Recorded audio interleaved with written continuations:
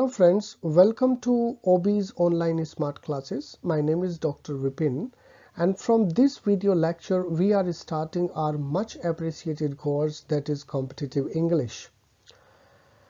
For your better understanding, this course is divided into 3 levels according to difficulty.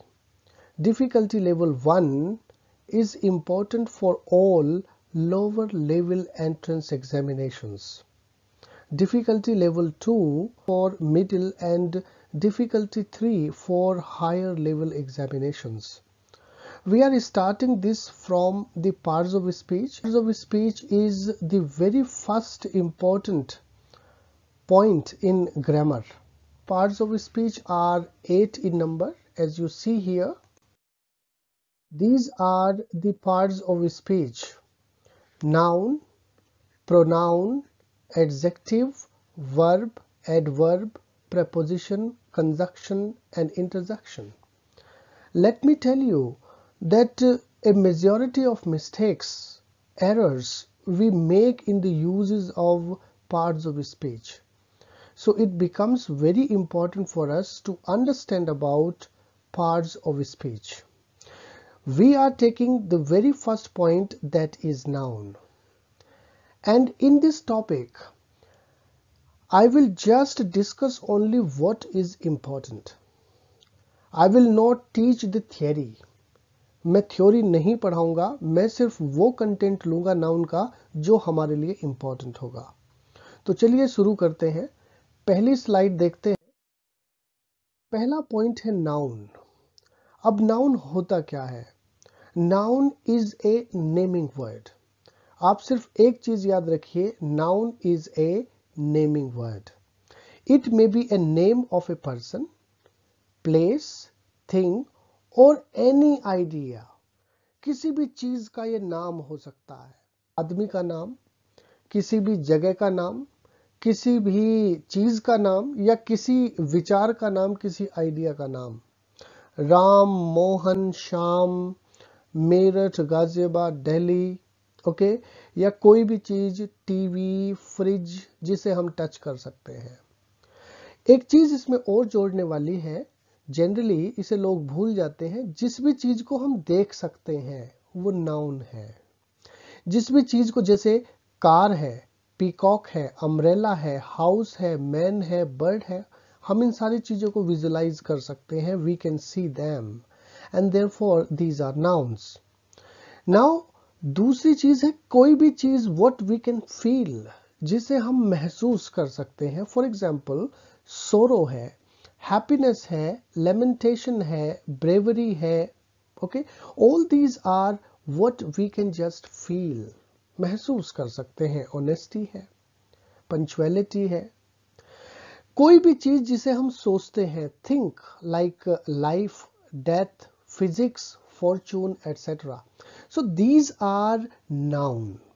Remember only one keyword, that it is a naming word. It can just name a thing, a person or a place. सिर्फ 5 तरह की noun होती हैं। पहली noun है proper noun. Proper noun, आप सिर्फ proper, the word proper पर ध्यान दीजिए। प्रॉपर का मतलब हो गया बिल्कुल एग्जैक्ट, कंप्लीट, यानी कि कोई भी ऐसी चीज जो किसी भी चीज को, किसी भी स्थान को, किसी भी विचार को एग्जैक्ट नेम से जस्टिफाई करती है, शो करती है। फॉर एग्जाम्पल, जैसे भी कोई नाम है, फॉर एग्जाम्पल किसी लड़के का नाम है, किसी आदमी का नाम है, ठीक है, मुकेश है, जॉन है, श्याम है। मेरठ है कोई जगह, ओके, किसी कंट्री का नाम, किसी वस्तु का नाम, टेबल वगैरह, उसे हम क्या बोलते हैं? उसे हम प्रॉपर नाउन बोलते हैं। दूसरी तरह की जो नाउन है उसे हम बोलते हैं कॉमन नाउन। ये कोई पर्टिकुलर विशेष नाम नहीं होगा, ये कॉमनली किसी भी चीज को रिप्रेजेंट करेगी। जैसे कोई पर्सन है, प्लेस है, थिंग है, इन सारी चीजों को, जो कॉमन डेफिनेशन है नाउन की। For example, but it doesn't tell you the exact name like proper noun. Mukesh नहीं कहेगी, ये कहेगी बॉय। अब बॉय, ये पता नहीं हमें कौन सा लड़का है, विच बॉय। सिटी है, which city we don't know, which city we are just talking about. Student है, student may be a girl और a boy, okay. Which student we don't know. Teacher है, विच teacher we don't know, okay, it is not the name, okay. No proper identification is here. So these type of nouns are known as common noun. They represent the things commonly. वो चीजों को commonly represent करती हैं. तीसरे number की जो noun है वो है collective noun. अब collective noun, collective the word means group.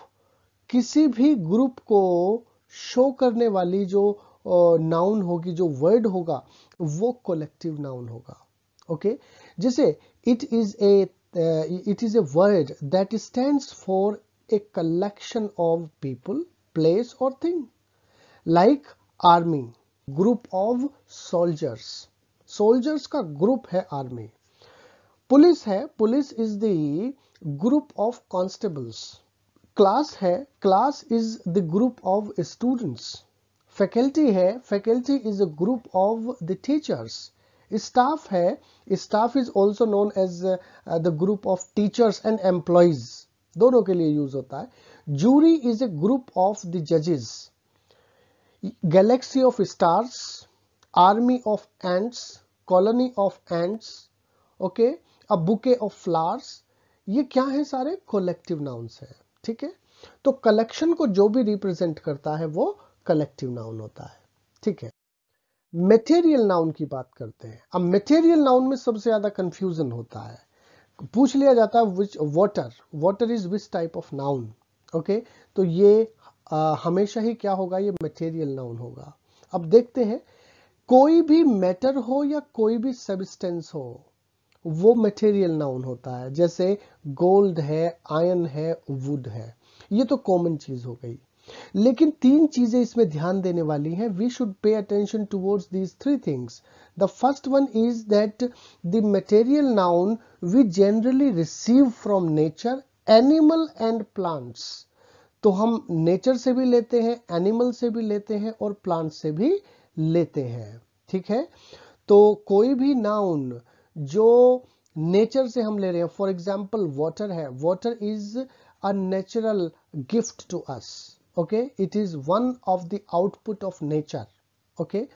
Air है, सिल्वर है, गोल्ड है, आयरन है, कॉपर है, सैंड, कोल, रॉक, सनलाइट, रेन, अर्थ, सॉल्ट एटसेट्रा. ये सारे के सारे नेचुरल रिसोर्सेज हैं. तो ये जो होंगे हमेशा ही मटेरियल नाउन में काउंट होंगे. अब दूसरा देखते हैं, animals. We also receive some of the matter and materials from animals, like egg we receive, meet we receive, Honey, milk, silk, leather, wool. All these are the materials we receive from animals. So these are also material noun. ये भी material noun में ही आएंगे. Plants से हम लेते हैं, plants से हम क्या क्या लेते हैं? Let's see. You know, cotton है, फूड है, ऑयल है, वुड है, jute, coffee, medicine, T, rubber, perfume etcetera. ये जितने भी मटेरियल्स हैं ये हम प्लांट्स से हमें मिलते हैं. तो ये भी सारे क्या होते हैं? मटेरियल नाउन होते हैं. तो जनरली बुक्स में हमें ये कॉमन चीज बता दी जाती है, but this is very much important because whenever we have to just talk about and to find out the material noun out of some of the words, we generally confuse. So remember that material nouns are taken from three resources: nature, animal and plants. अब बात करते हैं last noun की, और इसे बोलते हैं abstract noun. The literal meaning of the word abstract itself is something we cannot touch, we can only feel. कोई भी ऐसी चीज जिसे हम महसूस कर सकते हैं, टच नहीं कर सकते. ये कोई भी क्वालिटी हो सकती है, क्वालिटी अच्छी या बुरी, कोई भी क्वालिटी हो सकती है. जैसे ऑनेस्टी है, honesty is a quality, okay. Bravery है, क्वालिटी है. काइंडनेस है, क्वालिटी है. क्रुएलिटी है, ये भी क्वालिटी है, ओके. और मिजरी है, ये भी क्वालिटी है. स्टेट ऑफ लाइफ को भी हम क्या बोलते हैं, एब्स्ट्रैक्ट नाउन बोलते हैं। जैसे बॉयहुड है, मैनहुड है, यूथ है, ओल्ड है, चाइल्डहुड है, ये स्टेट ऑफ लाइफ, जो स्टेट ऑफ लाइफ होती है उसे भी हम क्या बोलते हैं, एब्स्ट्रैक्ट नाउन बोलते हैं। या कोई भी एक्शन हो जैसे जो अनटचेबल हो, जैसे लाफ्टर है, चॉइस है, हैप्पीनेस है, ये सारी की सारी चीजें क्या होंगी, ये एब्स्ट्रैक्ट नाउन होंगी। ठीक है, अब लेते हैं कुछ practical, because I am much concerned with the practicals. All these things you have already read, and from the very beginning of your education you have been studying the types of noun, the genders of noun, all these things you have been. But something is more important from competition's point of view. Now let us see genders. अब gender भी important है, क्योंकि gender भी errors में बहुत मायने रखता है। ये आप बाद के lectures में देखेंगे कैसे। जेंडर जो होते हैं अंग्रेजी में वो 4 तरह के होते हैं। There are 4 types of genders. पहला जेंडर होता है, the first gender we have is masculine gender. वो मैस्कुलिन जेंडर होता है। मैस्कुलिन का मतलब होता है mail, means any gender that represents male sex, that is called masculine gender. For example, Mohan. Mohan is a masculine gender because it is representing a male sex. Okay, like boy, tiger, peacock. Okay, ये सारे gender क्या होंगे, masculine gender होंगे. इससे भी एक अलग बात है जिसे मैं हाईलाइट करनी चाहूंगा. कोई भी चीज जो वायलेंस या फिर स्ट्रेंथ को रिप्रेजेंट करती है वो भी क्या होती है, वो भी मैस्कुलिन जेंडर मानी जाती है. जैसे सन है, सन किसे रिप्रेजेंट करता है भाई, गर्मी को, वायलेंस को, स्ट्रेंथ को.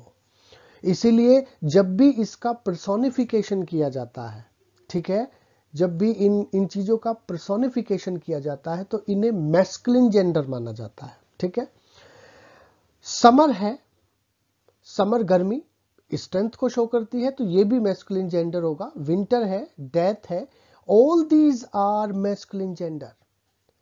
लेकिन अगर आप हिंदी के हिसाब से देखोगे तो इनमें से कुछ चीजें जैसे डेथ है, विंटर है सर्दी, है ना, गर्मी है, ये हमें कैसी दिखाई देंगी हिंदी के हिसाब से, ये फीमेनिन जेंडर दिखाई देंगी, लेकिन ये अंग्रेजी में मैस्कुलिन जेंडर होती है.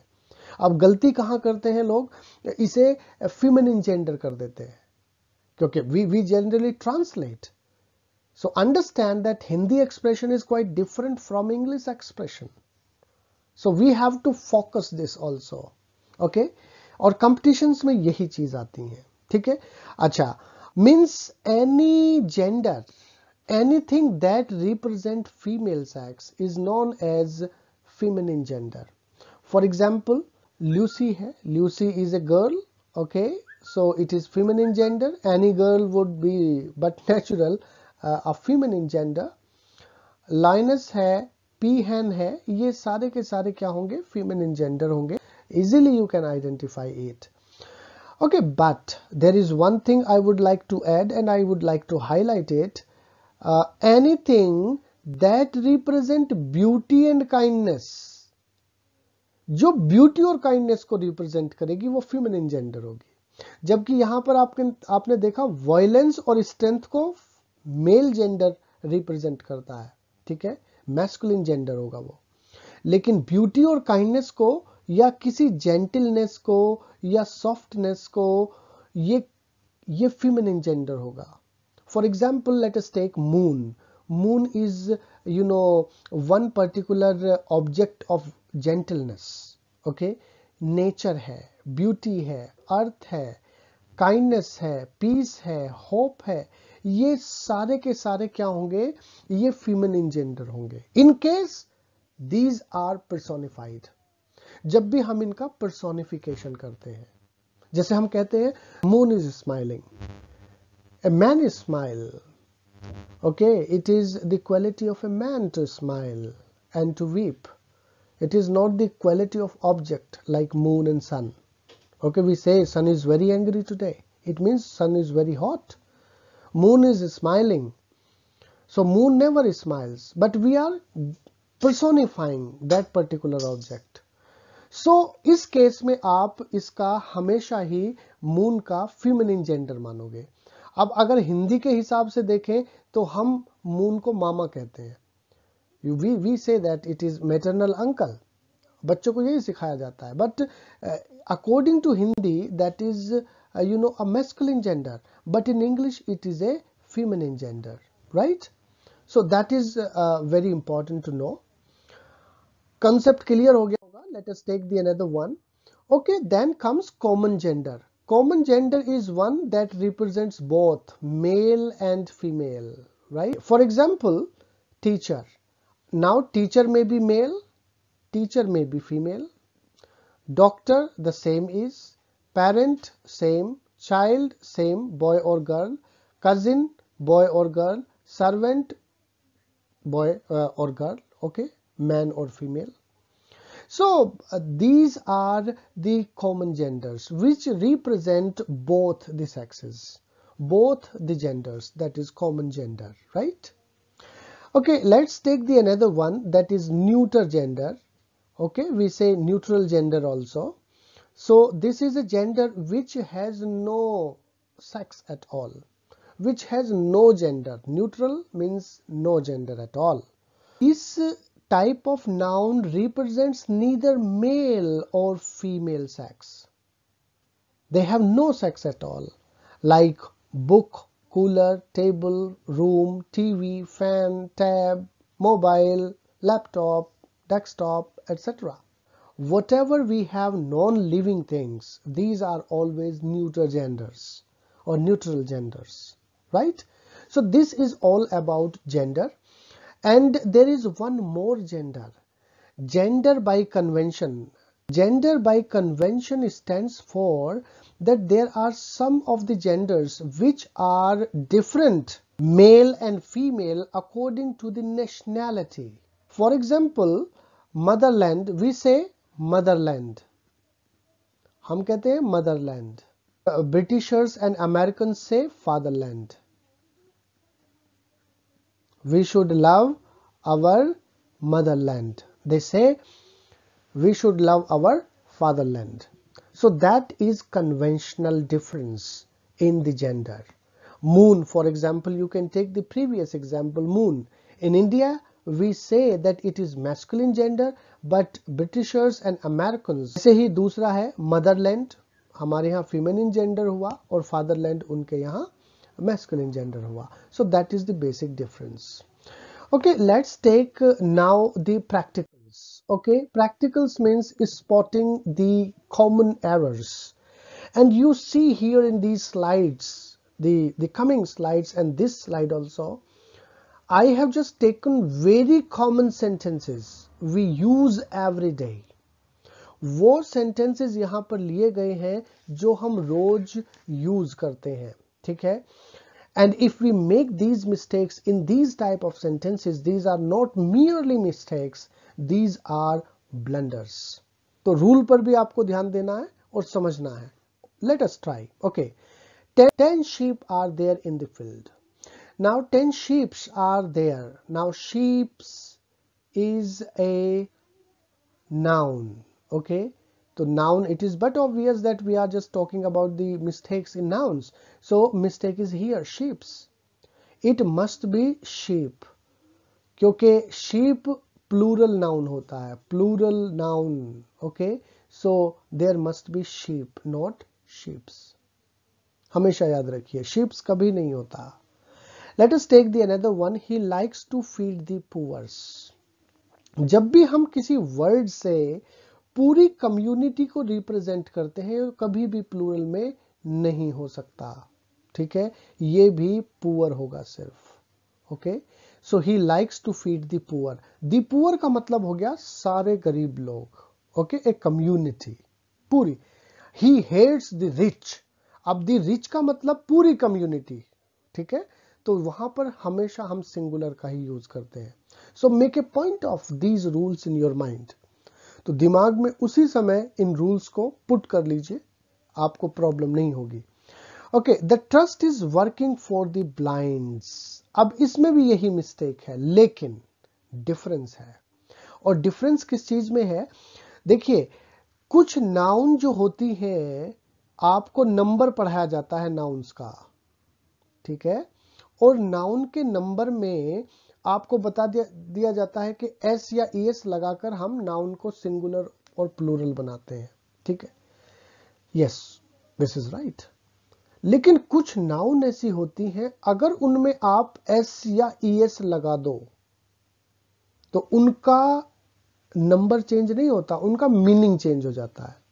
जैसे ब्लाइंड्स, ब्लाइंड का मतलब है अंधा और ब्लाइंड्स का मतलब है हम कार में शीशों के नीचे लगाते हैं ना जिससे धूप अंदर ना आए, ब्लाइंड्स, उन्हें ब्लाइंड्स बोलते हैं। It is one type of car curtains.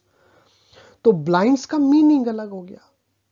अब ऐसे ही एक नाउन और है ए आई आर, एयर, और ए आई आर एस, एयर्स। इन दोनों का मीनिंग डिफरेंट है, इन दोनों का मीनिंग डिफरेंट है। सो air and years are both different. Okay, so here must be blind. We will see in the coming exercises too. These news are sad. News, it seems plural because of s in the last, but it is singular. News is always singular.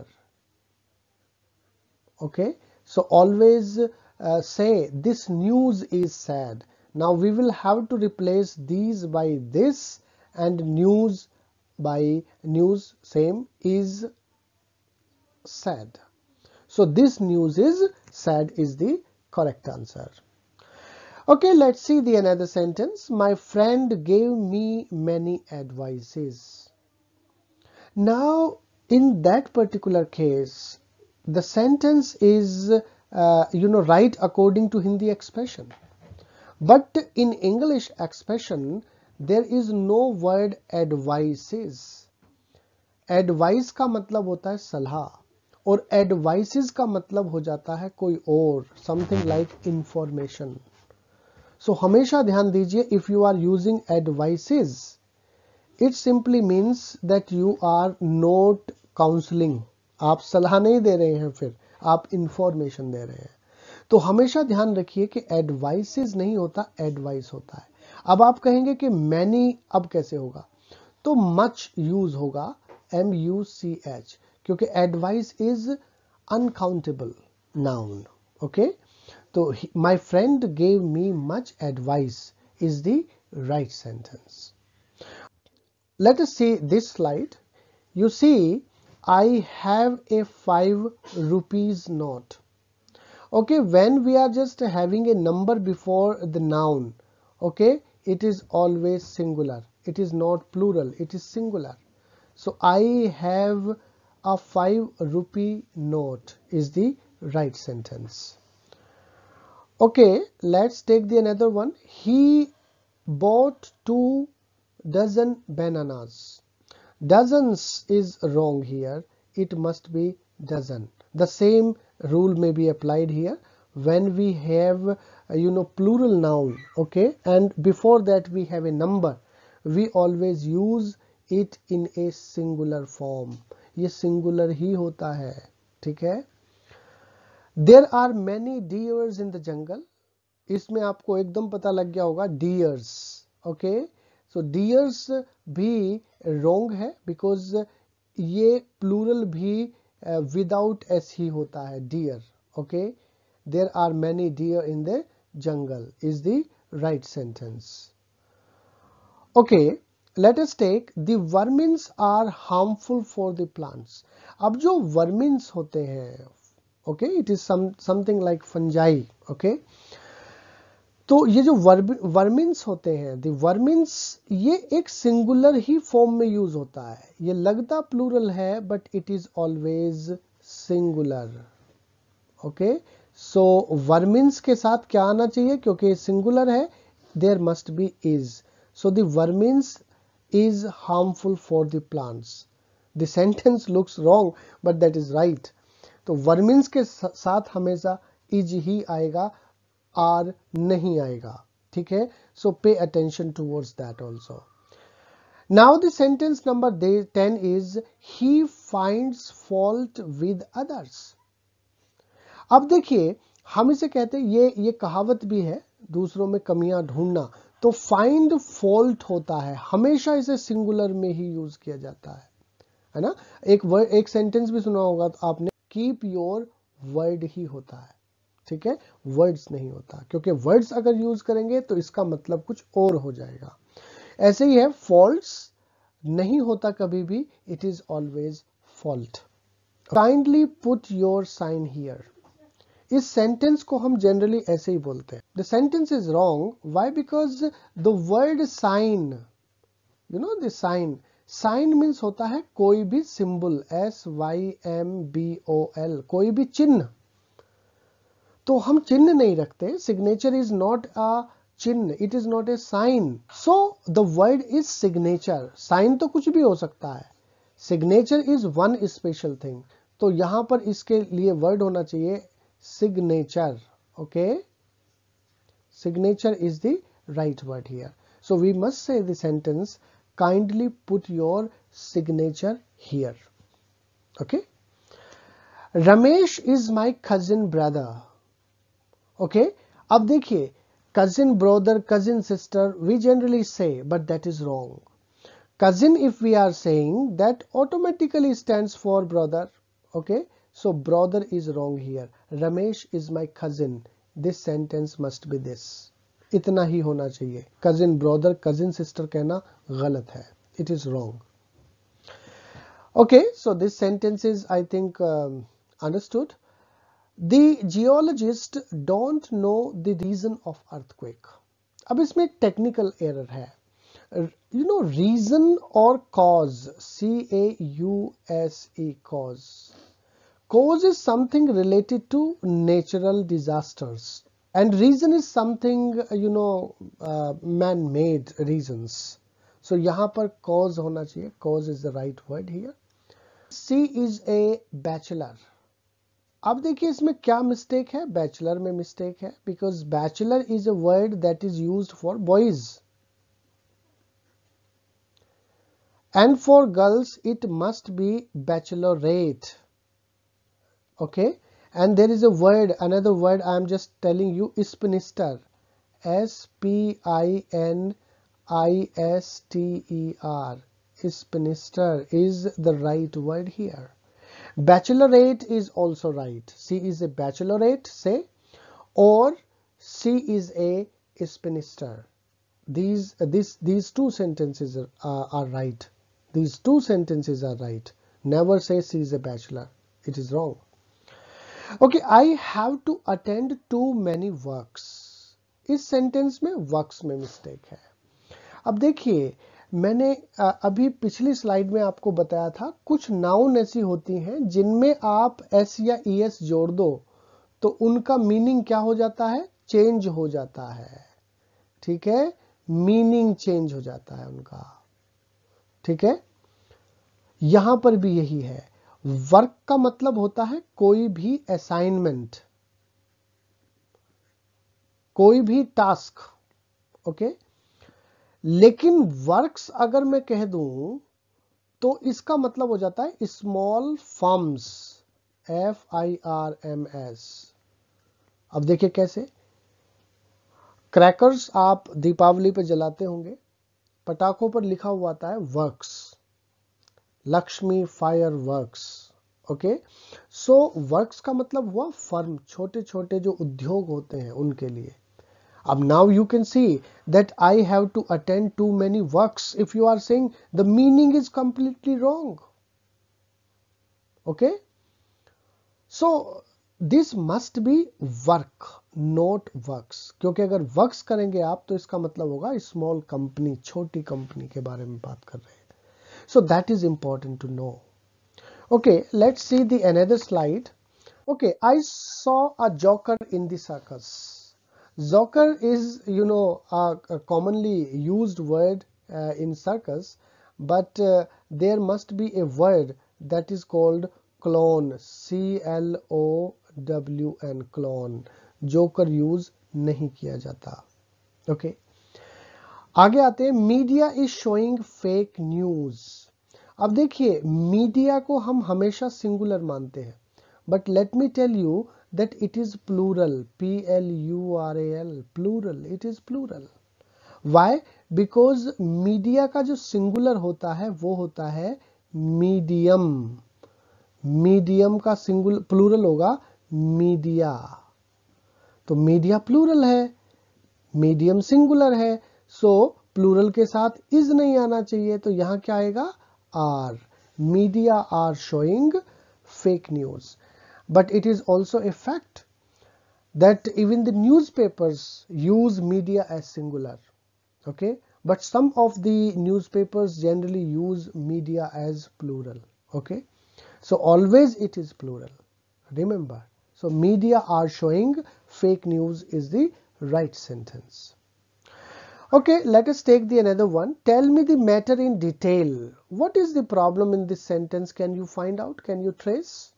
Okay, the problem is in detail. Okay, details is wrong to say. Okay, detail. हम हमेशा कहते हैं tell me the matter in detail, discuss it in detail, लेकिन जब ये sentence लिखा हुआ आता है एंट्रेंस एग्जामिनेशन में तो हम कंफ्यूज हो जाते हैं. So that sentence must be detail not details. Okay, always keep your words. देखिए this sentence I have already told you in the previous slide. आप अपने शब्दों पर रहिए. तो हिंदी में तो शब्दों यानी कि हमने प्लूरल यूज किया, लेकिन जब हम इसे अंग्रेजी में कहते हैं सेंटेंस को तो ये हमेशा सिंगुलर ही यूज होता है. रिमेंबर, सो टू से words is wrong, we must say word. It is always singular. Okay, पे माई regard to your father. Right, अब इसमें भी वही प्रॉब्लम है. रिगार्ड का मतलब सिंगुलर में अलग होता है और रिगार्ड्स का यानी कि प्लूरल में मीनिंग डिफरेंट होता है. रिगार्ड का मतलब होता है सम्मान से, लेकिन जब आप रिगार्ड्स बोलते हैं तो इसका मतलब होता है ग्रीटिंग से. GREETING, आप ग्रीटिंग्स कर रहे हैं, है ना. तो पे माई रिगार्ड्स होना चाहिए क्योंकि आप ग्रीट कर रहे हैं. ठीक है, ऐसे ही थैंक है, पे माई थैंक, तो thank is wrong, we must say पे माई thanks to your father. So that is the common mistakes we generally do. Now here is an exercise for you to practice it. Stop the video and try to find out the proper word from the brackets to fill in the blanks, right? If you are capable of finding all 5 words, proper words, and can fill in these blanks, I think you have learned a lot. Okay, so these are 5 sentences. Stop the video and try to fill these answers, the right choices from the brackets. Now here you can just check your progress through this answer key. The first will require poor, the second one much, rupee, dozen, and boarding house. Okay, now in the next videos we will just discuss load 1. यहाँ से complications start होंगी. We will take some tricky sentences और इनमें हम सिर्फ वही sentences लेंगे जो entrance examinations में आए हुए हैं. तो लोड 1 जो होगा उसमें वो सारे sentences लिए गए हैं 10 साल तक के, जिनमें NDA, SSC 10+2, data entry operator, Delhi police, AAO, AO, ADO, SIO, BBA और BCA जैसे एंट्रेंस एग्जामिनेशंस में हमसे क्वेश्चंस पूछे गए हैं. उनका एक कलेक्शन है, उसे हम डिस्कस करेंगे with rule and regulations. Load 2 में, लेवल ऑफ डिफिकल्टी 2 में UPSC, PO, CDS, bank clerk, SSC, CGL, DSSB में जितने भी क्वेश्चंस ग्रामेटिकल एरर्स में आते हैं हमने वो लिए हैं. उनका एक कलेक्शन है, उस पर भी हमारी बहुत सारी वीडियोस होंगी, तो उसमें हम लोड 2 को डिस्कस करेंगे. और लेवल ऑफ डिफिकल्टी 3 जो होगा वो कैट, MCA, MBA या किसी हायर एजुकेशन एंट्रेंस एग्जामिनेशंस के लिए जो प्रिपरेशन करते हैं या फिर international competition like टॉफल and ELTS के लिए अप्लाई कर रहे हैं या उस एंट्रेंस को दे रहे हैं उनके लिए यूजफुल होगा। तो मिलते हैं अगली वीडियो में, अगले लेक्चर में। Thank you.